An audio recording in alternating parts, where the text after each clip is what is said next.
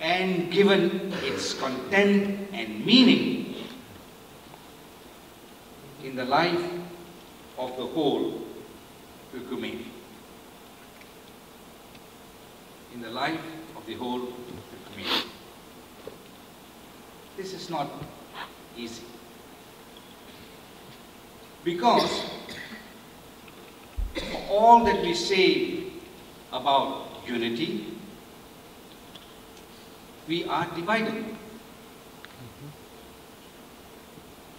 And for the grand vision that we have, the goal of the ecumenical movement is to bring forth the visible unity of the churches in full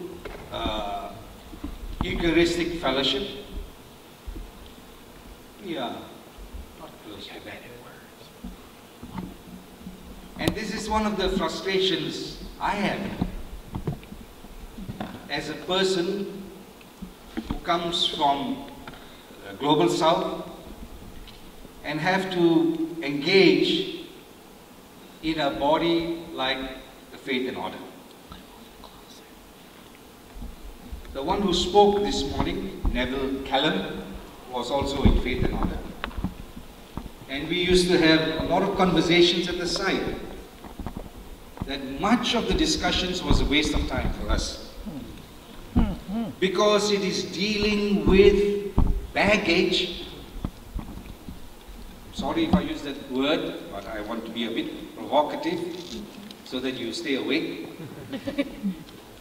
Baggage that has been brought into the discourse by churches that represent the historic churches in the world, the big churches. So, Roman Catholic, the Orthodox family, and perhaps some of the larger mainline Protestant churches. So, is there any achievement in all these years of the history of the ecumenical movement? Have we gone closer? An answer to that would perhaps be in that very important document, the church,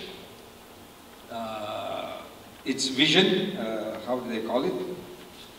I think it's here in your resource book, the ecclesiology statement, or not statement, sorry, the church towards a common vision, which is the only second convergence document in the history of Faith and Order. And by the word convergence, it means that in this multilateral dialogue, churches are able to come to some basis upon which they can undergird their aspiration for unity among the churches. So if you look at this document, you would find that it's one stage. It's now going to be sent to the churches for their reflections. Theological students can also write and give your reflections to the Faith and Order Committee. At every section of this document, there are words in italics which spells out the points at which there is still divergence. There are still questions that cannot cause the church to have a common mind. And I have one example here in this document where it speaks about ecumenical response to religious pluralism. And this was one chapter in that document. People like us from the Global South took great interest in, and we engaged the other members who were in the Faith and Order Commission. We tried to the best of our ability to find a language that would reflect, and this is where I come back to this word about ecclesiology and the whole inhabited earth, that would be responsive to the larger concerns, and that the unity of the church cannot displace the unity of the whole humankind, or as the mission plenary session had said, the whole cosmos. But then, even in that section, there was points of contention. And it reads in that words that are placed in italics in this document, there remain serious disagreements within and between some churches concerning the issues about religious pluralism. What conclusions may be drawn from biblical teachings regarding the possibility of salvation for those who do not believe in Christ? Some hold that in ways known to God, salvation in Christ through the power of the Holy Spirit is possible for those who do not explicitly share Christian faith.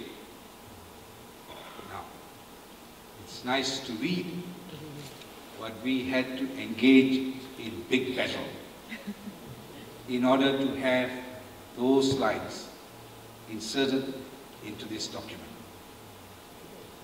It's not a question about just bringing interest from one context into the document, but it's also to bring this larger vision that the unity of the church serves a greater cause, and that's the unity of humankind. How far this is going to have an effect on the ecumenical movement after this assembly is left to be seen.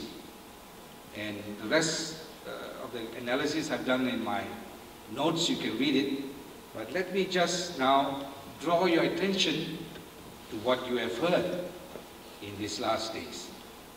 Let us start first with the statement on ecclesiology, God's gift and call to unity, our commitment. It's in your program book. I spoke about cross-bearing mutual solidarity.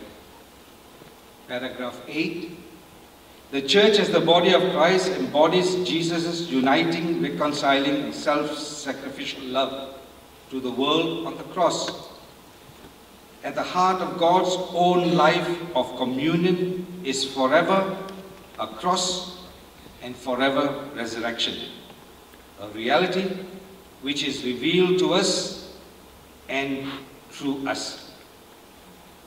So it seems to reflect this emphasis that is crucial, that once and for all makes that shift, that there can be not have an ecclesiology for its own sake without ecclesiology being related to the larger concerns of human life. In other words, you cannot have church without being church. And being church is what should inform your ecclesiology.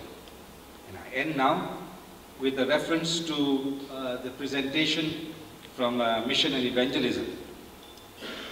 And here on page 5 it says, God did not send the Son for the salvation of humanity alone, or give us a partial salvation.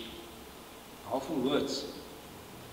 Rather, the gospel is the good news for every part of creation and every aspect of our life and society.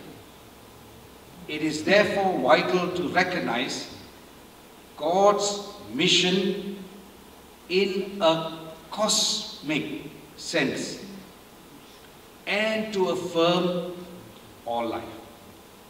The whole oikumene as being interconnected in God's web of life. As threats to the future of our planet are evident, what are the implications for our participation in God's mission? Brothers and sisters, I hope in this short time I have provided you a survey of the terrain, resources you can draw upon, and of course keep this important point in mind. Have we resolved this important paradigm shift that has been spoken about by Conrad Weiser in the integration of ecclesiology and life in its fullness for all on this planet Earth? Thank you very much.